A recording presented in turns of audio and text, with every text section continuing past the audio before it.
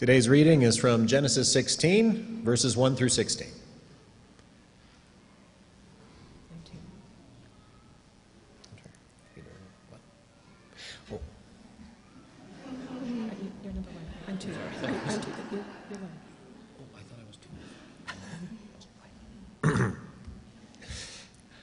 Now Sarai, Abram's wife, bore him no children. She had an Egyptian slave girl whose name was Hagar, and Sarai said to Abram, "You see that the Lord has prevented me from bearing children. Go to my slave girl, and it may be that I shall obtain children by her." And Abram listened to the voice of Sarai. So after Abram had lived for 10 years in the land of Canaan, Sarai, Abram's wife, took Hagar, the Egyptian, her slave girl, and gave her to her husband Abram as a wife. He went into Hagar, and she conceived. And when she saw that she had conceived, she looked with contempt on her mistress. And then Sarai said to Abram, "May the wrong to me be on you. I gave my slave girl to your embrace, and when she saw that she had conceived, she looked on me with contempt. May the Lord judge between you and me." But Abram said to Sarai, "Your slave girl is in your power. Do to her as you please." Then Sarai dealt harshly with her, and she ran away from her. The angel of the Lord found her by a spring of water in the wilderness, the spring on the way to Shur. And he said, "Hagar, slave girl of Sarai, where have you come from, and where are you going?" She said, "I am running away from my mistress Sarai." The angel of the Lord said to her, "Return to your mistress and submit to her." The angel of the Lord also said to her, "I will so greatly multiply your offspring that they cannot be counted for multitude." And the angel of the Lord said to her, "Now you have conceived and shall bear a son. You shall call him Ishmael, for the Lord has given heed to your affliction. He shall be a wild ass of a man, with his hand against everyone, and everyone's hand against him, and he shall live at odds with all his kin." So she named the Lord who spoke to her, "You are Elroy," for she said, "Have I really seen God and remained alive after seeing him?" Therefore the well was called Beer Elroy. It lies between Kadesh and Bered. Hagar bore Abram a son, and Abram named his son, who Hagar bore, Ishmael. Abram was 86 years old when Hagar bore him Ishmael. Worship service this morning, that you have an opportunity to write any sermon notes, or if you hear any prayer requests here this morning that you want to add to take home with you, you have a space for that as well. I've also added a few sections here where reflection questions, if you'd like to have them as personal reflection or with any loved ones you'd like to share with this week. Over the past few weeks, we have learned about a handful of extraordinary women in Scripture. 2 weeks ago, Pastor Meredith and I discussed the story of Ruth and Naomi. Last week, I preached about the story of Esther and Vashti, two women who changed the political landscapes of their time for just such a time as this. This morning, we conclude this series by retelling the story of Sarah and Hagar. The lives of these women, both recorded in the book of Genesis, are intertwined with one another. Unlike the story of Esther and Vashti, this is not about good versus evil. We cannot vilify one person and make the other person a saint. This is a tale of two mothers who love their sons in remarkable ways. Will you pray with me, please? Loving and gracious God, we come before you this morning, and I ask that the words of my mouth and the meditations of our hearts give you glory, O Lord, our rock and our Redeemer.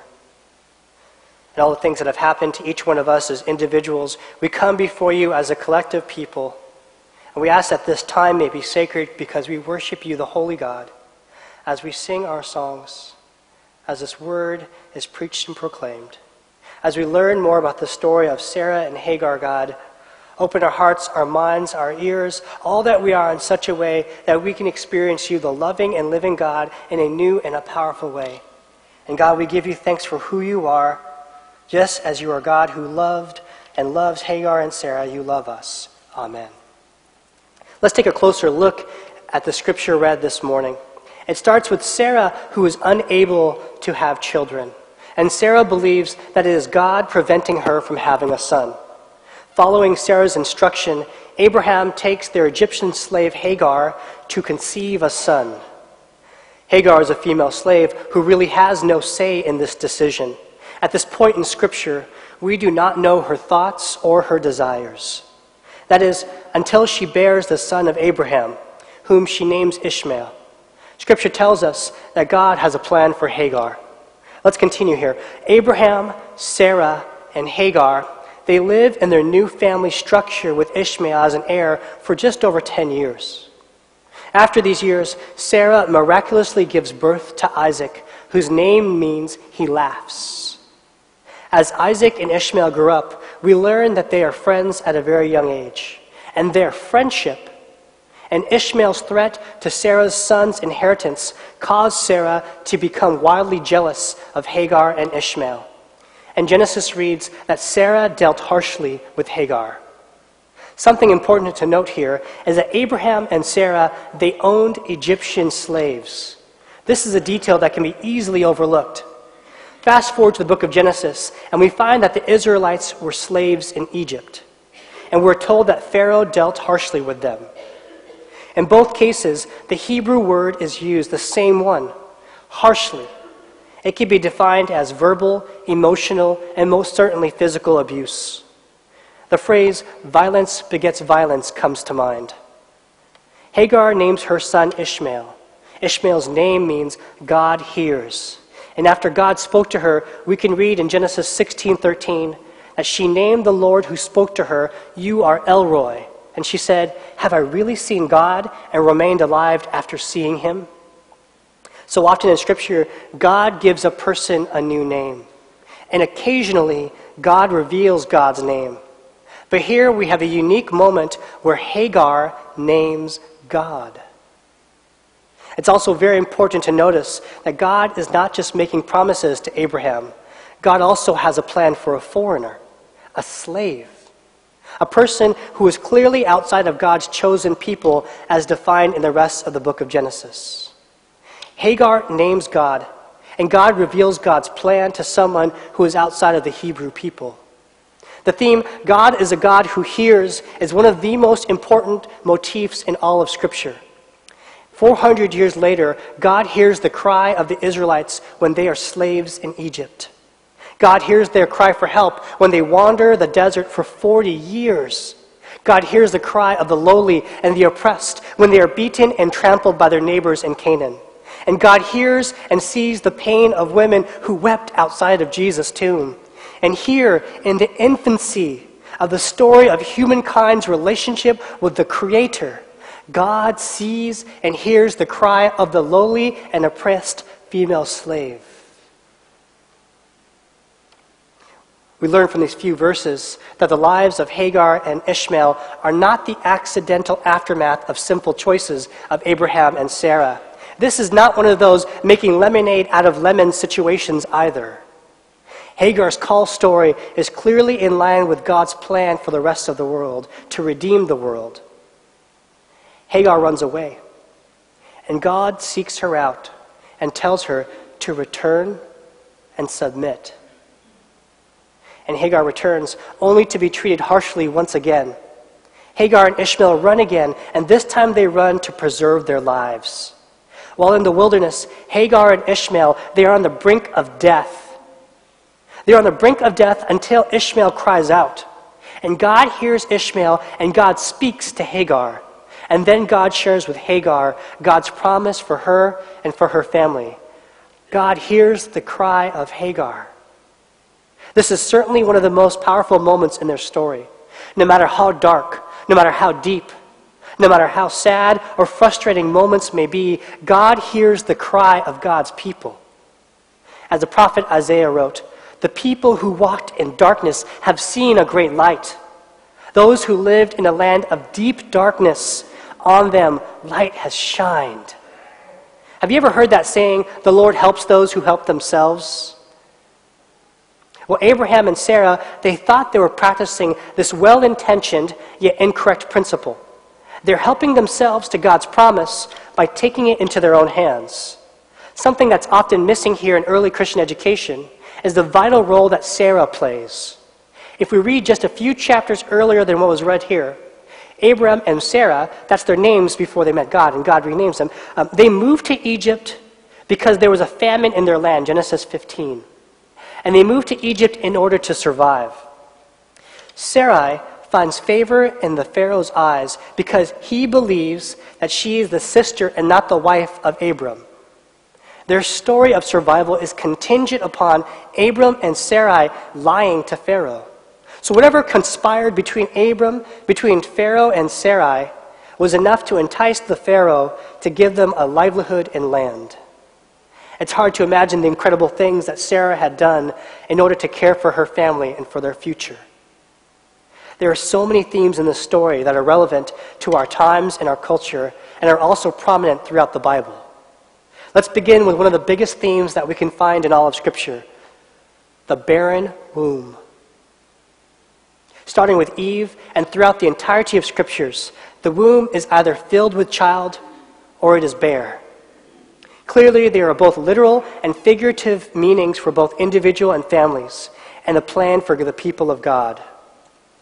Like many cultures, there is a great significance placed on having a male son in the Israelite culture. To bear a son in Abraham's day, it meant that your family lineage would continue and they would more likely prosper.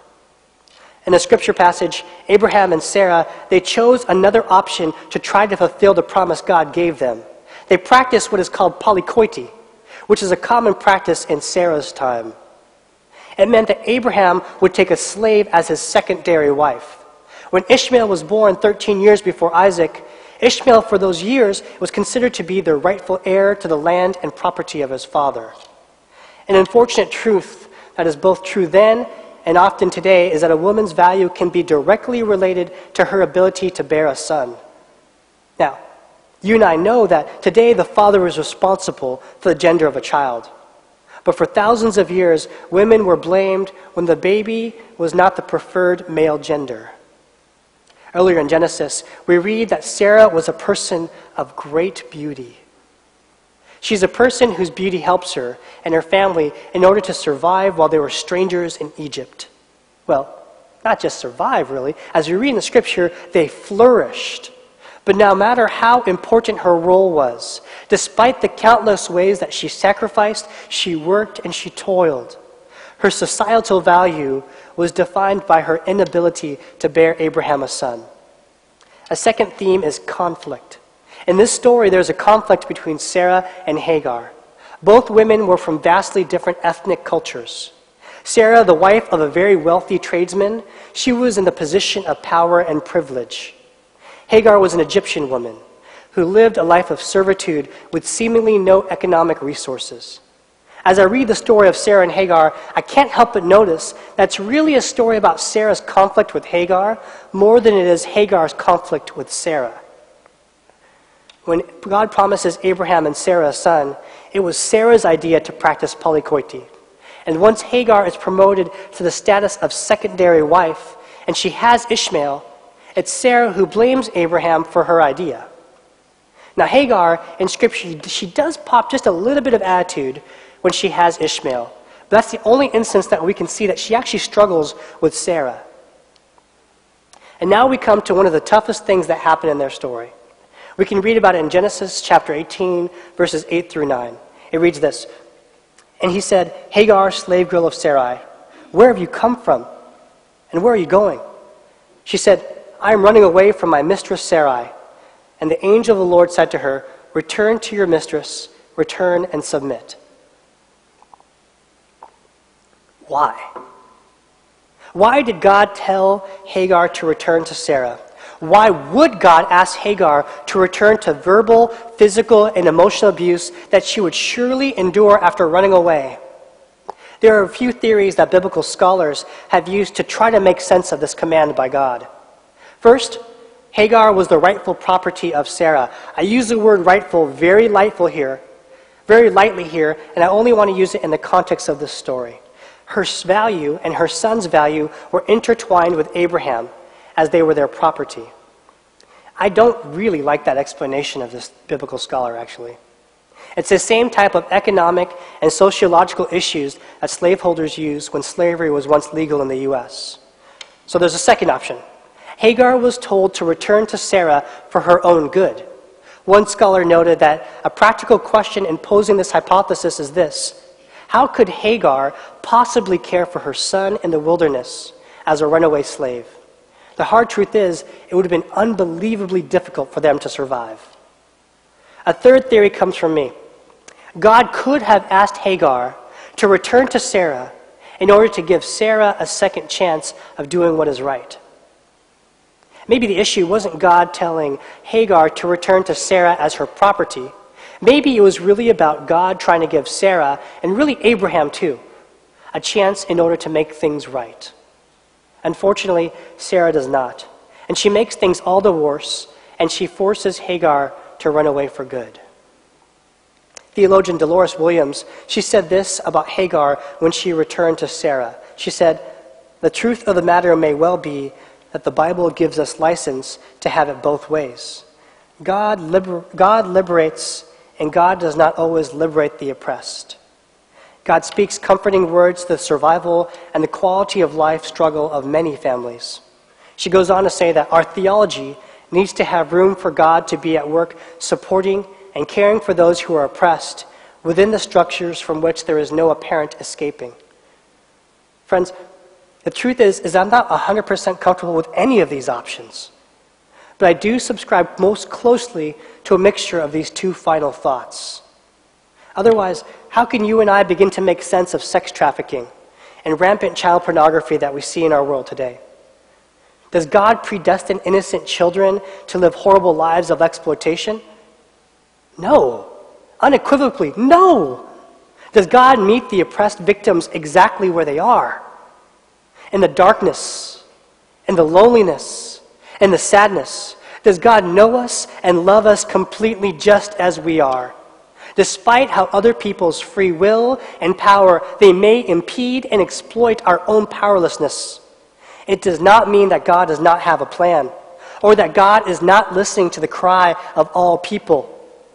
God cries with us when our lives are in the deepest moments of pain because it is not what God intends for our world.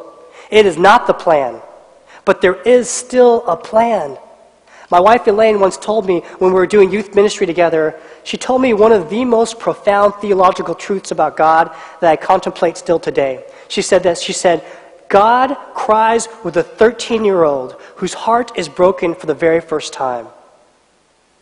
God cries with a 13-year-old whose heart is broken for the very first time. Our God, whom we have come to worship this morning, is not a vain and callous deity who floats around us as some ethereal, unmoved being by the happenings of the world that God created. God does not hear the prayers that you and I give each day, each morning, on a Sunday morning with an attitude of saying, I've been there or I've done that, or saying to us, I hurt you because I love you. Rather, God lives, God loves, God knows and is active in our world today through each one of us as a God of true compassion, as a God of empathy, as a God who offers love like no other. And God's perfection manifest in Jesus. Jesus who wept for his people, who was angry at the sight of those who had abused their power and their privilege. This is the God whom we worship. God who heard the cry of Sarah, who turned her tears into joy. God who heard the cry of Hagar, who listened to her voice in the wilderness, in the darkness, when there seemed to be no hope. God who knew her, who knew both Sarah and Hagar, and loved them completely. That's our God. I find it powerful that God told Hagar to name her son Ishmael, because the Lord has seen her affliction. Never forget that Hagar's experience of God is that God sees her and he hears her, El Roi. In Exodus 2, verses 23 through 25, it says this, the Israelites, they groaned under their slavery and they cried out. And God heard their groaning. And God looked upon and saw the Israelites. The same God, the same name that Hagar gives to God is the same translation that we find here 400 years later, El Roi. God saw and heard the Israelites in their distress. Long before the Hebrew people's cry, God heard the cry of Hagar, an Egyptian slave. And the angel of the Lord said to her, I will so greatly multiply your offspring that they cannot be counted for the multitude. So from here on out, when you hear, when you read, when you talk about the stories of Abraham and Sarah, remember how much Sarah loved her son Isaac. Remember the sacrifices she made for her family.